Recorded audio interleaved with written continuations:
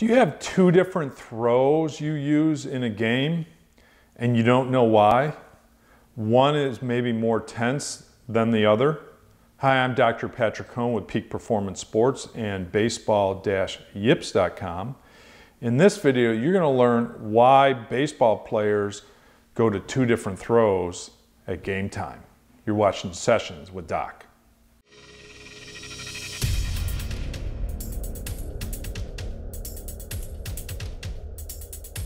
So one of the questions that I receive from a baseball player is, why do I have two different throws in a game?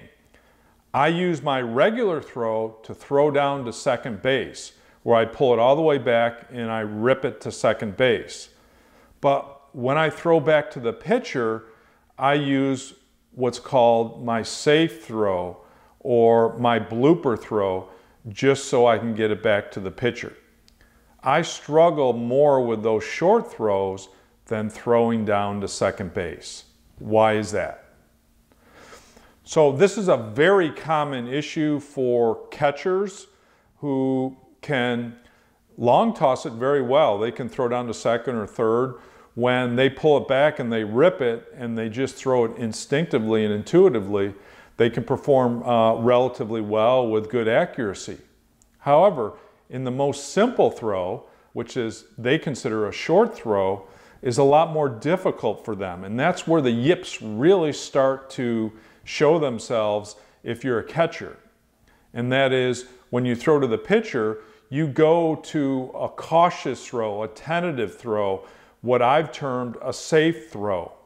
Now that safe throw is not your normal throw, obviously, back to the pitcher.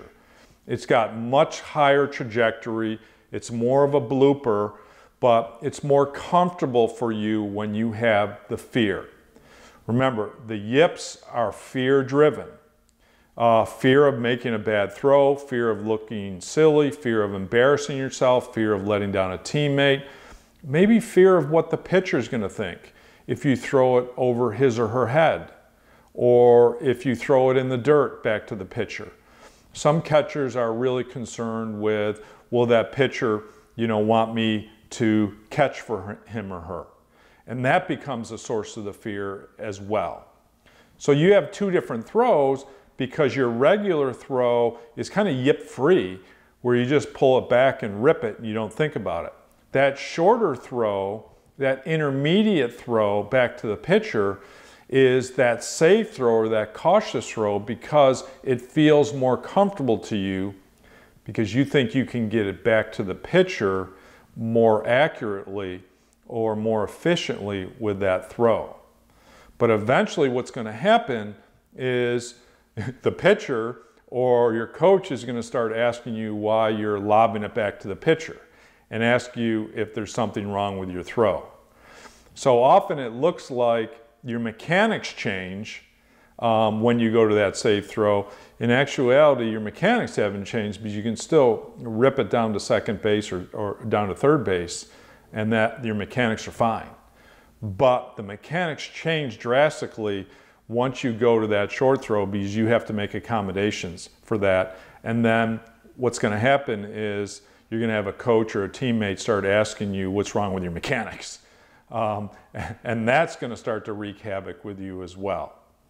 So if you want more information on the throwing yips in baseball or softball, check out my website at baseball-yips, don't forget the little dash, baseball-yips.com. And there you can download my free report, 8 mental strategies to help you overcome the yips. Thanks for watching. Hey, please subscribe to my videos using the button on the upper hand right of this video. In addition, we have 2 related mental training videos for you to watch. And please jump over to my website at baseball-yips.com and download my free report, 8 mental game strategies to break the yip cycle.